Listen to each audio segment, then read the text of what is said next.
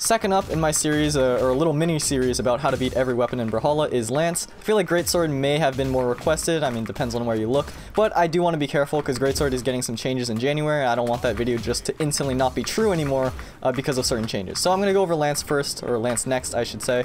If you didn't watch the first one, that's totally okay. This is just a crash course, very casual style. I'm doing this live on stream. It's a one-take type of video where I talk about every weapon's strengths, weaknesses, drawbacks, you know, where they cover, area of threat, how they typically want to build up damage, how they typically want to knock you out, how they want to edgeguard you, how they want to juggle you, and what you can do to play around those. So, Lance is one of the most common weapons that I see people talk about. I have no idea how to beat this. What do I do? Any tips against Lance? So I figured rather than just answering every single one of those questions individually, I can make this video direct people to this one place, and then I no longer have to spend, like, you know, a ton of time answering that question over and over and over again, which, you know, I don't mind. It's just more convenient this way. So let's talk about every single move on the Lance first. Sorry to interrupt. I always forget to say this. So if you enjoy the videos, consider checking if you're subbed. No big deal. If not, you know, it's free and it helps out a lot. So yeah, thanks. Sorry again. Let's talk about Endlight. So Endlight is a very, very strong move. What are its strengths? Speed is number one. It has unreactable startup. It is extremely quick, very difficult to punish. You throw it out and then you can instantly cover yourself. So this is the type of move that if you are playing against a Lance player and you see them throw this out and your brain immediately goes, oh, they whiffed, I need to try and punish them, you're not going to be able to do it unless you're positioned perfectly. Like if you're directly above them, for example, yeah, you're going to be able to get this punish. If you're in front of them, you're not going to be able to. So this is the kind of move that is often thrown out as a bait, and if you do get baited by it, that is something to keep in mind, is that oftentimes you're not able to punish it. Another strength is its priority. If you notice that this hitbox, if I take a look at my hurt box as an example, the amount of space in front of where I can get hit and where from this move, or where this move covers, this is a good amount of distance. We call this a disjoint because the space where this hits is different from the space that I occupy. So that's another strength. It has a good amount of range. What is some of its weaknesses? Well, number one, as we saw, it doesn't have vertical range. It also can't hit stacked. So if you're right on top of the Lance, they can't hit you with this Endlight. It needs to hit a little bit in front. The other thing is that while it does kill, it only kills very, very late. So Lance's grounded killing power, this is pretty much the move on Lance that is going to kill grounded. I mean, this is the only move on Lance that can kill grounded, and it kills pretty late. So those are some of the drawbacks. But other than that, this is like a 9 out of 10 move. It also strings into downlight. So playing around this Lance Endlight, what do you actually do? There's a couple things. So first, you can punish it from a 45-degree angle, something like a bow down air, something like a Lance down air. You can punish from that angle. You can punish it from a 90-degree angle, directly downward. Like, let's say this Dusk has spear and just down airs me, that's how you can hit it. You can also hit it like in front if you have a wide range move. There's only a couple moves that are actually able to beat this in a one-on-one, which is like Blaster's Sair, for example. That's one. So that's part of why Blasters can sometimes do fairly well against Lance, is because they're one of the few weapons that can outrange it in certain scenarios. But a lot of the time, this move is going to be thrown out like this on the ledge, and you're going to be trapped, and you're going to try and punish them, and then you're going to get hit by this. So I would say the number one counterplay against this Endlight a lot of the time is not to try and counterplay it. And that sounds kind of weird, right? It's like, oh, just give up. But that's not what I'm saying. What I'm saying is, instead of trying to punish the Endlight, try and punish what they do afterwards. Because you know what? If you can punish the Endlight, go for it. Obviously, you know, you want the easiest option. But a lot of the time, you're not able to punish it. So you want to punish what they do next. Maybe they Endlight and then instantly downlight. Instead of thinking, I need to punish this Endlight, think, I need to punish the downlight they do after the Endlight. And that's what you go for. Or maybe they spot dodge. Think, I need to punish the spot dodge. Maybe they jump. I need to punish the jump. You'll get whatever they're going to do, or you'll get a good idea of what they're going to do based on how they've played earlier in the match. You know, conditioning, or how other people tend to play around their level, or, you know, around the types, or around the meta and everything like that. So that's the number one thing about Endlight. Quick TLDR is its strengths, speed, very difficult to punish, and the fact that it does KO. Weaknesses, it KOs pretty light, or pretty late, I should say. It doesn't have any vertical coverage, and, well, okay, I shouldn't say any vertical coverage because, you know, we'll see this and it'll hit in the air, but it doesn't have any vertical coverage, you know, directly on the racks, and it doesn't hit stacked. So those are the things to keep in mind for that. Now, Sidelight is Lance's main combo starter on the ground. It true combos into neutral air, and that's pretty much it. I mean, there's some really weird situations where you can get, you know, depending on bounces and stuff, other stuff, but generally speaking, Sidelight into nair is the main option. Strengths of Sidelight. Priority and distance are the main. look at that distance. If you dash sidelight, you can cover almost like half the entire map with a moving hitbox. That strength, though, is also one of its weaknesses, because it means that this move commits you to certain movement. And why is that a weakness? Well, I talked a little bit about that with Axe, and we're gonna get way more into that when we talk about how to avoid killing or getting killed by Lance. But when you commit to a movement, it means that you need to be in a certain position in order to actually use it effectively. Because if you're right here, you can't sidelight because you're gonna go too far, right? That's part of the problem, right? You need to position yourself and then move into it, or you need to move out of it, if that makes sense. So yeah, the movement of the Lance sidelight means that you commit to a certain amount of distance every time you use it, which means that if the opponent is spacing outside of that distance, you're going right into their arms, right? What's another strength about it? I mentioned priority, distance and priority. This move, again, has a big disjoint, so it's going to out-prioritize a lot of grounded attacks, meaning that not only is it very good for going halfway across the map and punishing, it's very good for going halfway across the map with a moving hitbox that won't be beaten by something like a sword sidelight, you know? If you both go towards each other at the same time, the Lance will win 9 times out of 10. So that's why Lance sidelight is good. Another drawback, it doesn't have any vertical reach, so as you're noticing, kind of a trend about the Lance game, how do you punish it? You can punish it from above, you can punish it from a 45-degree angle, you can punish it from behind. A lot of the time you just can't punish it from in front unless you're spaced outside of the range. And spacing outside the range is a huge part of playing against Lance. It's how you play against every weapon, but Lance in particular, because of how it moves into almost every single hit. So that's sidelight.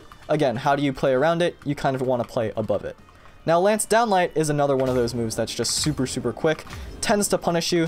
If you get caught in the Lance Vortex, you know, I know your pain, I've been there. Or if you're a Lance Vortexer, I've been there too. This is one of those moves that will literally never knock you out. It will always just be a setup tool, which means that you should learn what this sets up into.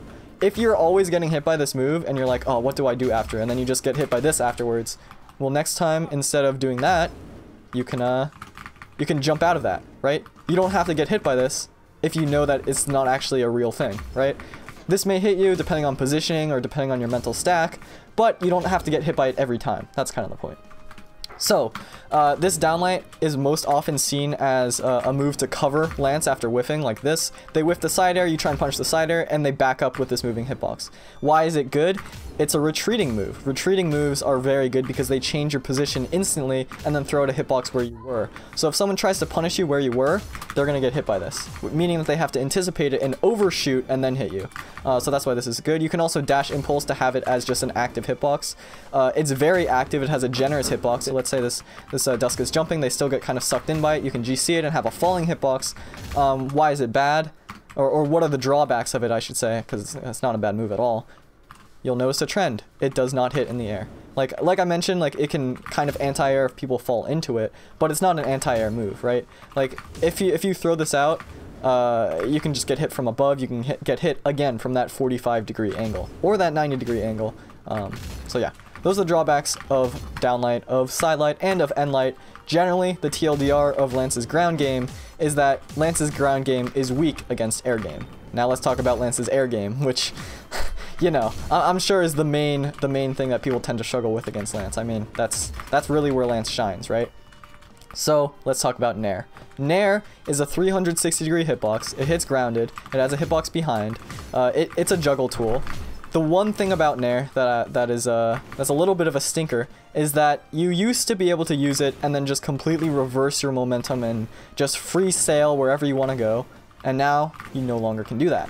Which means that Nair is a slightly bigger commitment than it was before. Now, it's not a huge commitment. Let's say you still do stuff like this, or you still do stuff like this. You'll carry your momentum fine. Or if you do a dash jump and then hold back, you can freeze your Nair in place and just have a floating hitbox like that. So that's very good. Obviously, you've been hit by this many times. I've been hit by this many times. I've been juggled to death. You've been juggled to death. What do you do about it? Well, one thing is that this doesn't have the most horizontal range, so you can punish that. If they land on the ground with it, let's say with a reverse Nair, you can get into their zone. So let's say they're throwing out this Nair, right? It actually won't hit if you're inside of the circle. So if you're noticing someone is trying to do a lot of lance snares and you have a weapon like Katars, you have a weapon like Gauntlets, you have a weapon like Bow, you're actually able to get inside the nair and then hit them for it. Which means that what they're going to have to start doing is start moving with the nairs. Like you noticed with that Dusk, instead of just doing this nair right here, I'm going to have to move into the nair. And moving into the nair, like I just mentioned, with momentum, is more of a commitment now than it was before. So you do want to bait that out.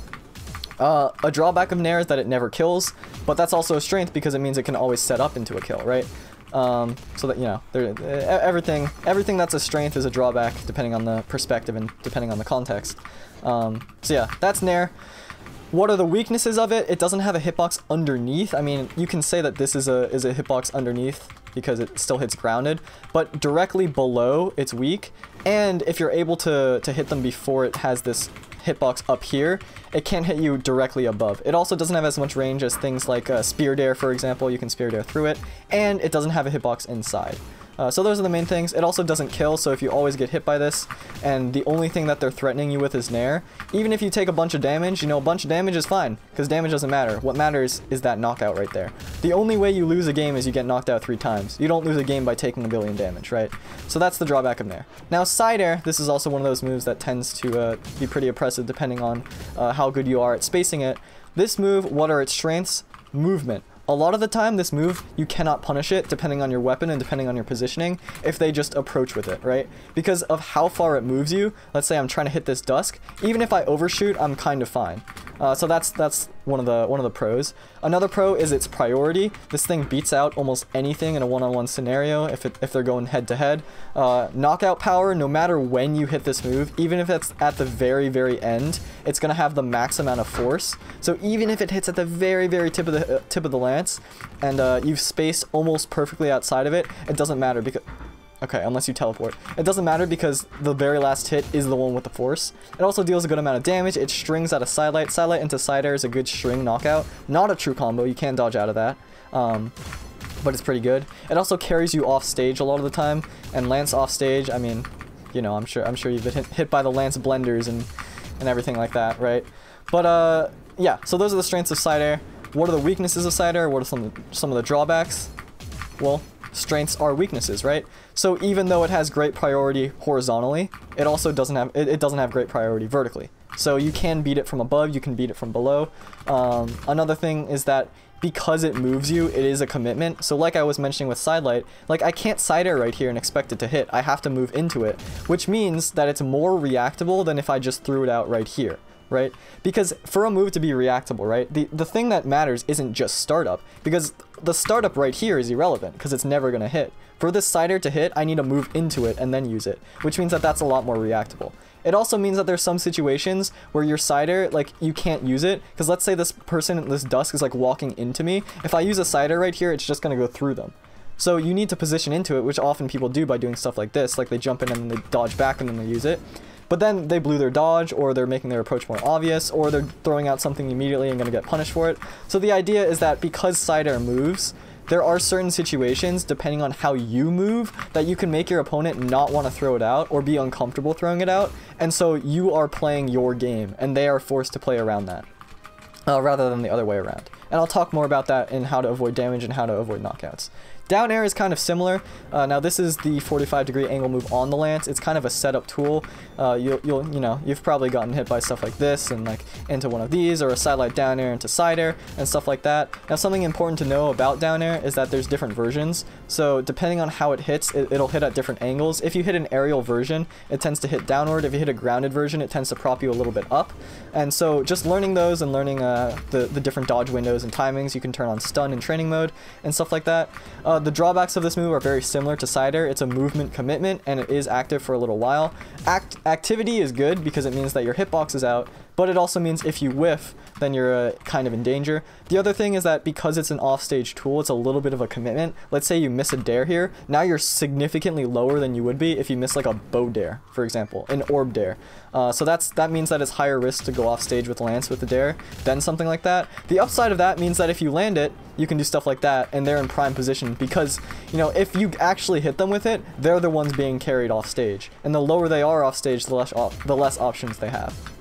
So playing around this down air, being above it, spacing it, People often use this move just as a raw approach, which is actually fairly risky because if you miss this, you're in prime position to be punished. So yeah, this down air, the drawback is that you can punish it if it's spaced poorly, and it is a bit of a commitment. So let's talk about the last two moves, the grounded air or the grounded aerials. The aerial heavy attacks, starting with ground pound. So Lance ground pound is a pretty good ground pound, but it does have one big problem, which is that when you press it, you go down a good amount of distance. And so the pro of this move is that it's pretty fast. It has a great amount of knockout power. Very good move. You know, very solid all around. The drawback is that it's pretty high risk. And so this is a super, super classic example of high risk, high reward. Which is why, I mean, depending on which Lance players you play against, some might just go crazy and just keep ground pounding off stage. But typically you see Lance players ground pound less than other weapons like gauntlets or scythe or something like that because of how big of a commitment this is. Because if you whiff it, you're going down pretty low, and then you have to do something like this to recover, you know, depending on your position. So pros are pretty straightforward. Good amount of force, good amount of speed. Cons are pretty straightforward. You know, puts you in a bad position if you miss. Recovery is a little bit more complicated. Now, recovery is one of the best moves in the game, even though I just couldn't say that word for some reason. It has so much priority that you will almost never win if you're trying to contest this as they're throwing it out. Like I've been mentioning, like in a one-on-one, one move against one move, and they're kind of in a similar type of situation, that recovery will beat out almost every other move in the game. So that's something to keep in mind. Now, one of the most common habits of Lance players that may be a little less experienced is when they get knocked off stage, they'll just fully charge this because it goes a good amount of distance than recovery. And for that reason, a lot of people think that Lance's offstage game is terrible because you always just get weapon thrown or dared when you do this and then you die. But Lance actually has one of the best recovery kits in the game because of the distance of side air, down air, and recovery. Lance is one of the single hardest weapons to gimp in all of Brawlhalla because of how much priority this recovery has, how much space this nair can cover, how much weapon throw space this has, and how much priority of the recovery has. Did I already mention that? I think that was the first thing I mentioned, but yeah. So, Lance recovery uncharged is one of the best moves in the game. It kills. It's one of Lance's knockout moves, knockout potential. I just finished the axe one, or the axe one of these videos, so I've been speaking for the past like hour and a half, so I'm sorry if I mess up my words a little bit. But yeah, it's a knockout move. Oftentimes people use it to read like this. Like, let's say you're holding in on your movement, they'll read you like that and they'll kill you. That's a very, very common thing, and I'll talk about how to avoid that in avoiding knockout section. But generally speaking, its strengths are its priority, its ability to be charged, its exhausted recovery, has near unreactable startup. It's just incredibly fast. It gives you that extra boost of momentum. It can be used as a knockout tool. It means that Lance is very difficult to edge guard, and recovering into the wall is generally pretty safe because you can get priority stuff like that. How do you play against this move? Oftentimes, you don't. And a lot of the time when people get hit by Lance recovery when they're trying to edge guard, for me, a lot of the time it's out of hubris. Like, I'm just like, okay, I'm gonna be able to hit this Lance recovery before they hit me, and I'm gonna get the knockout, and it's gonna be a quick, easy gimp, and we're gonna be fine. But then I get hit like 9 times out of 10. So a lot of the time when you're trying to contest Lance recovery, the best thing to do is not to hit it during the move, but to try and punish it afterwards. Or punish their movement, what they do afterwards. So let's say the Lance player is doing something like this, they're recovering into the wall, and they might be out of jumps, and you're like, if I just hit them right now, they would die, but you're not going to be able to do it, because this recovery has so much priority. So instead, you know, instead of just trying to bash your head against the wall and punish this recovery, instead, try to punish this tap off the wall that they're doing without realizing it after their recovery. Try and punish their jump after the recovery. Try and punish their panic dodge after the recovery. The same thing that I was saying about getting caught into the vortex of like these end lights and these down lights, you know, because oftentimes you find yourself in this situation where you whiff against a Lance, and then they whiff, and then you're like, okay, I can punish. And then you try and immediately attack, but they're there before you are. And so suddenly now you're stuck in this this cycle of you just trying to attack, and you're trying to get back into the action over and over and over again, but you're just trapped in the vortex because they can attack faster than you. In those situations, you need to curb the impulse to just immediately attack and immediately get back into the action. Take 0.5 seconds, you know, a fraction of a second of time off to just interrupt the rhythm, disrupt their momentum, and that is enough to get out of the vortex. And it's the same thing with stuff like just trying to punish this over and over and over again, and just to no avail every time you get hit by this. Take 0.5 seconds, realize that after they do this, they may do the same thing every time, and punish that one instead. So that's playing against recovery. Now let's talk about avoiding knockouts, because that's a very big thing about Lance. So One of the keys to playing against Lance is recognizing that their knockout power is limited to just a couple moves. Side air and recovery. These are their two main knockout tools. Side air is priority number one. This is the thing that you want to avoid at all costs. If you die to a Lance on the ground by end light, that is totally okay, as long as you avoided the past like 30 side airs. Because side air it's like the earliest killing move that they have because they can push you into the corner. It's the most consistent killing move that they have because of things like sidelight Sair being a good string, carrying you off stage, everything like that. So, how do you avoid dying by side air? How do you do it? The simple answer is you don't jump. Because the fastest side air is just this. It's a rising side air. The slowest side air is a falling side air because they have to be in the air first. They have to go through this whole motion of falling and then positioning and then side airing. So if you stay grounded, if you don't panic jump, if you don't like just do this, they're not going to be able to hit you with their fastest killing option. So if you stay grounded, curb the impulse to jump, suddenly the Lance player is going to be struggling a little bit because what can they do? Well, this move will never kill you. This move just puts you in the air. That move won't kill you. So they're going to have to do something like an end light, like a signature, or start doing falling Sairs. And like I mentioned earlier, falling Sair is when this move starts to be punishable. You know, like I said, there's often times when this move, you just can't punish this approach unless you have something like a bow end light or a spear down light or an axe down light. If you don't have moves like that, oftentimes on reaction, you're not going to be able to punish this side air.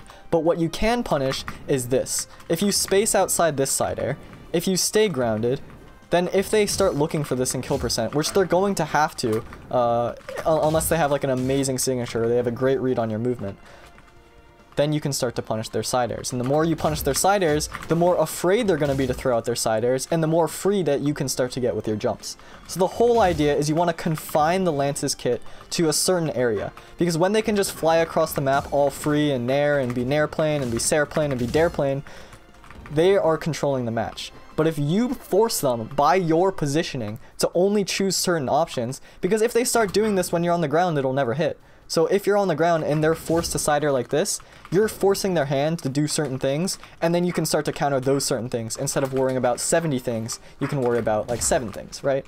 And so that's number one about avoiding Sair. But sometimes you are put in the air, right? Sometimes you get naired, sometimes it's unavoidable. What do you do in those situations? Sometimes you need to jump, right? You need to avoid a signature. Well, Sair has a limited amount of range. While it does have a great amount of movement, it doesn't have infinite movement. And the movement isn't extremely quick.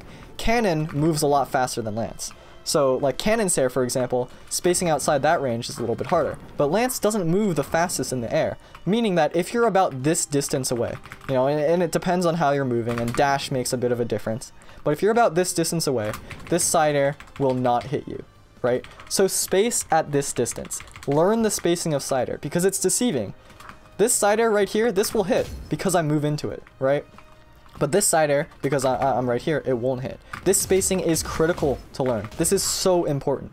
If you make the Lance player have to move into you, have to guess whether their Sair will hit or not, you know, have to space around, have to move into you and then nair, you're limiting their options. If you're always in the red zone, in the range of where Sair can hit you, then you always have to be worried about Sair. If you're spaced just outside of their Sair range, you never have to worry about Sair. So yeah, those are two things to avoid knockouts. The other thing is that know when their strings are strings and when their strings are actually combos.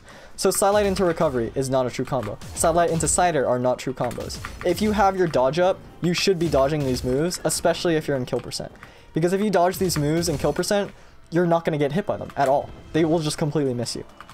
But if you aren't dodging them, you're making Lance's job a lot easier. Because everything I just mentioned about Lance not being able to kill you as easily on the ground isn't true if they can sidelight you, right? Sidelight is one of the scariest moves in the game, or scariest grounded approaches in the game, because of how far it reaches and how quick it is, but it can't kill.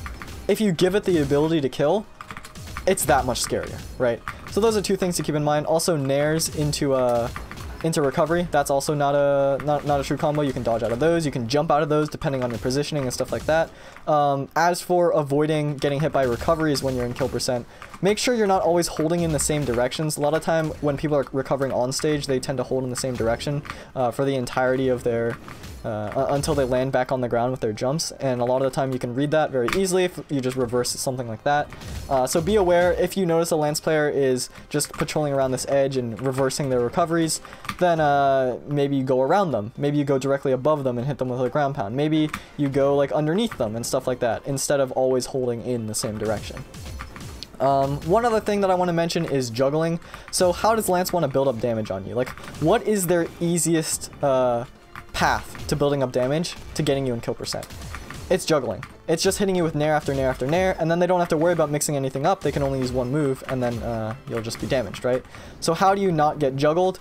Well, there's a few things. Number one is that recognize that because of the movement of Lance Nair, if you jump in the opposite direction of where people go, or if you jump directly up, they may not be able to catch you. So Lance needs to actually do different options to catch different jumps. So if you jump directly up or you jump super high, they can do this chase dodge nair up to hit you. If you jump to the left, they can do like a reverse nair to hit you. If you jump to the right, they can like follow your movement. So like they have options to cover where you go, but it's a guessing game. Like they have to do different things, and one option won't cover everything. So mix up where you jump, or mix up jumping at all. Maybe sometimes you fast fall, maybe sometimes you immediately attack depending on what they do. Just mix things up and try out a lot of different things, because if you always do one option, then you're always going to be hit by the one thing that beats that option. But if you suddenly have two options to pick from, well, now you don't get hit 50% of the time. If you have three options, you don't get hit 33% of the time. You know, that's obviously, you know, not exact math. It all depends on what the opponent picks and how they adapt. But just generally speaking, you want to have more tools in your toolkit. The last thing that I want to talk about is the Lance Gimp. You know, the classic, the dare into Sair, into dare into Sair. We've all been hit by it, but that Dusk didn't get hit by it. And you see why? Because you can actually jump out of it. So this dare into Sair vortex, it is very scary. I've been hit by it. It can catch you off guard. It can catch you slipping, but you can actually jump out of it. So this dare into Sair, you see that? Dusk jumps. And so what does the Lance player do? They see, oh, okay, you're jumping out of it. And next time they hit you with the dare, they do a jump Sair, and then they do a jump Sair, and then you die, right? So the thing about this dare Sair vortex, the thing about the Lance 0 to death, is that it's not, for one, it's not a 0 to death. If you have your dodge up, you can get out of it. But if you don't have your dodge up and you're getting vortexed, there are opportunities and there are situations where you can jump. So let's say you jump right there and they read it. You're kind of just toasted, right? They read you. And this is also Small Brawlhaven, which is one of the best maps to do it on. But also, so something to keep in mind, you know, a little bit of a takeaway, a key part of escaping this, is after the down air, if they side air immediately and you do anything except for jump, you will get hit by it. If they side air and they do a dare immediately, like a chase dodge dare, like this, you can jump out of that, and the thing that they have to do to counter it is do a jump Sair and read your positioning and read where you're gonna be. And after that jump Sair, they're gonna have to do another jump Sair, and they're gonna have to do another jump Sair. If you jump at the right timing, in this Lance Sair dare vortex, you can never get hit by the dare. Like theoretically, you could just never get hit by the dare. And never getting hit by the dare means you never have to worry about dare into Sair. And so what you're doing by jumping out of this string is you're essentially forcing the Lance player to guess when they can dare. Because they want to dare. Dare is one of the best moves in this vortex because that dare into Sair, if you don't have a jump, is or if you don't have a dodge, is inescapable with anything but a jump. So, jumping out of this is key. Recognize when you're getting hit by this. Don't just let go of your keyboard. Do what that Dusk is doing. Jump out of it, because then you won't be hit into the next portion of it, and the next portion of it, and the next portion of it. And now the Lance player has to guess when you're going to jump. Maybe you mix up your timing, and maybe next time you don't jump at all. But because you showed them that you can get out of it the first time, they don't even go for it the second time. You see? Like all these times that I'm missing it on this Dusk, it's because they're jumping out of it. Let's say next time they don't jump out of it and they die, well, like that. Well, it is what it is. You know, sometimes it happens. Don't get too frustrated if you do fall into it, because it happens. I fall into it a lot. Sometimes your mental stack is overloaded. You're thinking about, oh, I can't get hit by this, I can't get hit by this. I need to mix up my jump so I don't get juggled. And everything like starts to stack up and it's too much, and then you get Lance Gimped. It happens, you know. Happens to everyone. But you notice that Dusk, if they just jumped there, they would have gotten out of it. I guess the TLDR of how to play against Lance. Try not to get Lance vortexed by, you know, stuff like this, and always trying to punish things that are unpunishable. And by unpunishable, I mean, you know, depending on your movement and your positioning, it's hard to get hard to punish. When in kill percent, avoid just loosely jumping in the air without intention. Make sure your jumps are intentional. Make sure your attacks are intentional, and make sure that you're spacing outside of the Sair range. Now, something that I didn't mention that I went in depth on, or more in depth on in the Axe video, is throwing out attacks just for the sake of throwing out attacks. And I'll mention it very briefly here because it's important for Lance as well. When in kill percent, Lance users are gonna be looking for stuff like this. They're gonna want to bait you into throwing an attack and then Sairing you. So when they start to do that, try your hardest by focusing, staying in the moment, being intentional with every decision you make, every jump, every attack, every dodge. Make it an active decision, not a passive one. Not something that you realize that you've done after you've already done it. Something that you've planned to do and you executed it because you wanted to. Because if you just immediately attack when you notice the Lance player getting close to you, and then you get hit by this, that's because, I mean, you may have gotten baited. And sometimes you just get outplayed, and it happens, and sometimes you do get baited. But you want to make it so you don't get baited every single time. So if they're just floating above you like this, make sure that you're not throwing an attack because you're terrified of them landing and then hitting you. Make sure you're throwing an attack because you think they're going to get hit by this, because of how I've spaced, because of how I've moved, because of how I've conditioned them. And that makes their job harder. And that's what this is all about, right? Making their job harder. Getting juggled, like I mentioned earlier, the TLDR, mix up your jumps, mix up your movement. And the main thing that the main takeaway that I want you to have from this video, to have from playing against Lance, is that Lance is one of the most free-flowing, freedom-soaring weapons in Brawlhalla if you let them.